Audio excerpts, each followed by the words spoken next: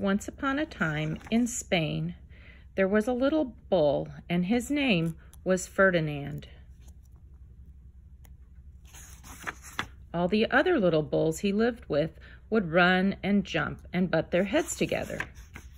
But not Ferdinand. He liked to sit just quietly and smell the flowers. He had a favorite spot out in the pasture under a cork tree. It was his favorite tree, and he would sit in its shade all day long and smell the flowers. Sometimes his mother, who was a cow, would worry about him. She was afraid he would be lonesome all by himself. "Why don't you run and play with the other little bulls and skip and butt your head?" she would say. But Ferdinand would shake his head. "I like it better here, where I can just sit quietly and smell the flowers." His mother saw that he was not lonesome, and because she was an understanding mother, even though she was a cow, she let him just sit there and be happy. As the years went by, Ferdinand grew and grew until he was very big and strong. All the other bulls who had grown up with him in the same pasture would fight each other all day. They would butt each other and stick each other with their horns.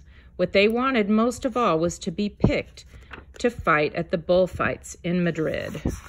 But not Ferdinand. He still liked to sit just quietly under the cork tree and smell the flowers. One day, 5 men came in very funny hats to pick the biggest, fastest, roughest bull to fight in the bullfights in Madrid. All the other bulls ran around snorting and butting, leaping and jumping, so the men would think that they were very, very strong and fierce and pick them. Ferdinand knew that they wouldn't pick him, and he didn't care. So he went out to his favorite cork tree to sit down.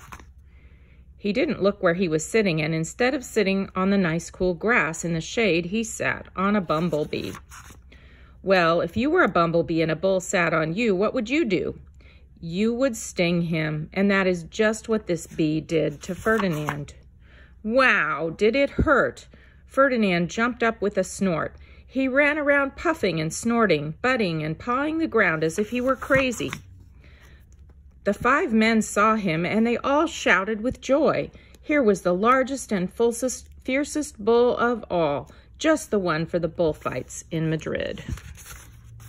So they took him away for the bullfight day in a cart. What a day it was. Flags were flying, bands were playing, and all the lovely ladies had flowers in their hair. They had a parade into the bull ring. First came the banderillos with long, sharp pins with ribbons on them to stick in the bull and make him mad. Next came the picadores, who rode skinny horses, and they had long spears to stick in the bull and make him madder. Then came the matador, the proudest of all. He thought he was very handsome and bowed to the ladies. He had a red cape and a sword and was supposed to stick the bull last of all. Then came the bull, and you know who that was, don't you? They called him Ferdinand the Fierce, and all the banderillos were afraid of him, and the picadores were afraid of him, and the matador was scared stiff. Ferdinand ran to the middle of the ring, and everyone shouted and clapped because they thought he was going to fight fiercely and butt and snort and stick his horns around.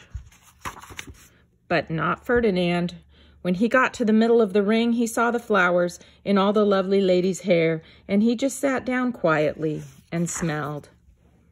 He wouldn't fight and be fierce no matter what they did. He just sat and smelled, and the banderillos were mad, and the picadores were madder, and the matador was so mad that he cried because he couldn't show off with his cape and sword. So they had to take Ferdinand home. And for all I know, he is sitting there still under his favorite cork tree, smelling the flowers just quietly. He is very happy. The end.